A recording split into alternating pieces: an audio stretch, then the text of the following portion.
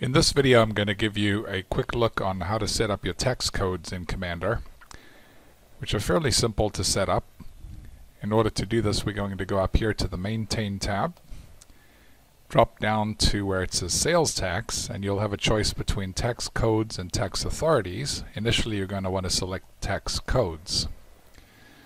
Now, to understand how this works, it's important to recognize that the tax code and tax authorities are linked together. So up at the top, I have a tax code called NT, which I've selected here for non-taxable.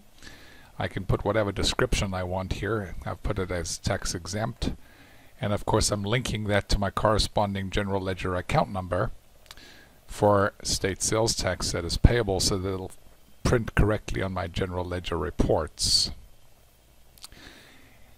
Once I have my tax code selected, I'm going to drop down here to tax authorities. Now, the tax authority is actually the thing that determines the sales tax rate or percentage that gets charged. And in order to control the tax authorities, we're going to go over here to the right where it says Add Existing Tax Authority Code. And in here we can create tax authority codes. For non-taxable here, I have one, which I'll just click Edit so that you can see it. And you're going to see here where the tax value is set to 0, and this value is actually what controls the amount that gets charged when we're using NT as our tax code.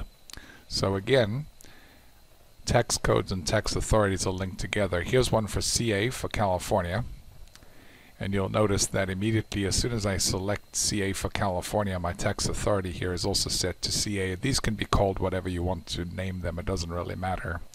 But what does matter is in the actual tax authority here, you have the correct value set for the tax rate for your specific state, city, and county. It is possible also to add multiple tax authorities under one tax code. So if for some reason your tax code or tax rate needs to be divided between multiple tax authorities, where possibly your state gets a certain percentage, the city gets a percentage, and possibly the county gets a percentage, you can actually have multiple tax authorities here linked to a single tax rate, and Commander will add the specific percentage charged for each tax authority and charge that tax rate. You can change your tax codes, of course, anytime by just changing the percentage that's being charged in the tax authority. So if you do have a change in your tax rate, this is where you come to change it. Before you start using Commander, you're going to want to make sure that your sales tax percentage is set correctly. And of course, anytime you go to your customers section in Commander and you're adding a customer, you will be able to select their corresponding tax code here.